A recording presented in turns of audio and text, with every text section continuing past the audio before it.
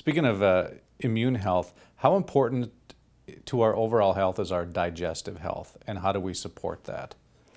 I mean, that's the core of our health. I mean, Ayurveda, they talk about, and we've talked about this for thousands of years, how the key area for health is about digestion.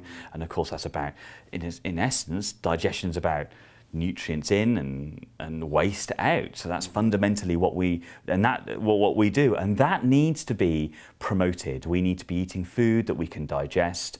We need to promote digestive health, and that's fundamentally through having healthy bacteria in the gut.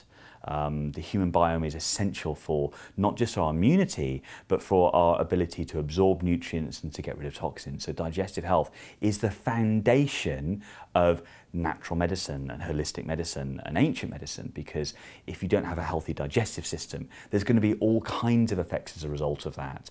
And we know there's links with autoimmune diseases. We know that the health of the digestive tract is related to healthy neurotransmitter function. You know, recently I saw some studies where they could tell from doing a stool sample which individuals had clinical depression and which ones didn't, simply by measuring that. So we know that it's really important, but I don't think there's enough emphasis, certainly in Western medicine at the moment, on digestive health, and probiotics and fermented foods and having healthy bacteria in the gut is the key area that all of us have to work on in order to be healthy.